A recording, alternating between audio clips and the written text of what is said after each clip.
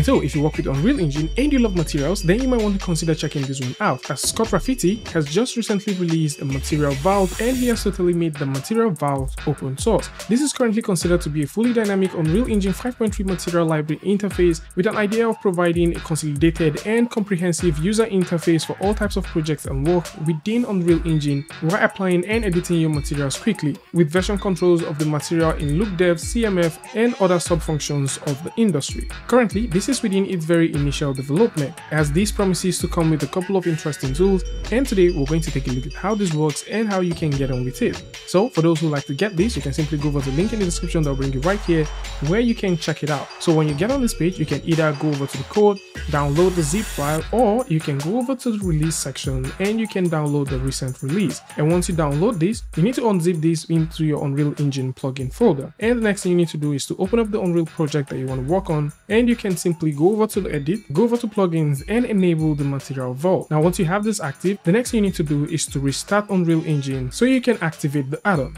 Now with Unreal Engine fully opened up right here, you would notice that we now have a new button right here. So this opens up the material vault, and like I mentioned earlier, this is still within its early stage. Of course, Scott is making a couple of announcements on his LinkedIn, so just in case you like to follow up with the development, then you might want to consider checking that one out. Now if you take a look at the material vault, you would notice that we have a couple of materials that you can simply apply. One of the good things about this is these materials would be with every single project that you're working on. So instead of recreating materials or downloading new materials, you do have the very same materials across different projects. And the cool thing is you can select on any of these materials and you can take a look at the description of the material and also the textures that makes up this material. Now if you take a look at the directory section here, you would notice that we have different kinds of materials that exist, from emissive materials all the way to glass, down to leather, reflectors, rubber, textile, and wood. You're definitely finding something that you can work with. Again, all you need to do is to click on the material and you can tell what kind of material that you have here. Of course, there's a couple of things that are here, but these things are still in active development, and I've got to say that what we have here is more of an alpha build as compared to a final build. Now why I'm saying this is, for example, if you simply middle mouse this, you can see the thumbnails, but you can't necessarily change it. Again, Scott is making some updates on this page, and this would come with further iteration. And for application of materials with this version, if you click and drag, there is no indication that you're clicking a material into your viewport. But for sure, if you like to just simply work with this really quick, what you need to do is to have this object selected. Say for example, we would like to use this material, and we can click on the browse to asset in contents folder. So once we click on that, this launches us directly to where this material lives in the content library, and we can simply click, drag, and drop. You can of course go ahead and make modifications however you want, and you can make changes to this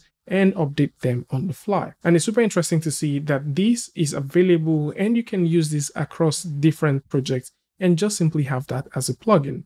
And meanwhile, for those who like to read up on this particular project and probably get it, of course you can definitely go over to Scott Graffiti's page where you can see them. And speaking about open source stuff, they might want to take a look at Matterform Incorporated Toolbox. Right now, this has a lot of things. So whether you're looking for stuff that has to do with video, audio, data, AI, computer tools for management, optimization, and versioning, all the way down to touch designer, hardware tools, you're definitely finding a lot of these ones that are open source. Also, you can find some very interesting ones right here as well. You can definitely go over to leaphunt.com where you'll be able to find tons of open source plugins. All of these plugins, I'm going to put links in the description so you can go ahead and check them out. And before we go, let's talk about the free stuff that you can get for this month. This month, there's a couple of cool free stuff that you can get if you're working with Unreal Engine. And all of these have been put together to help you build your scenes and your worlds easily. And this includes the Gathering Resources, which is an advanced system for spawning resources and gathering them, which can also be used in multiplayer games, all the way to Line of Sight, which is a very useful C++ plugin that allows you to create a texturable dynamic mesh that automatically adjusts to your player's line of sight for object detection and post-process effects such as pseudo lighting and so on. Alongside that, there's a Fantasy Bundle Environment Kit, which comes with 3 Fantasy Mega Packs, all the way to the E3 Cemetery,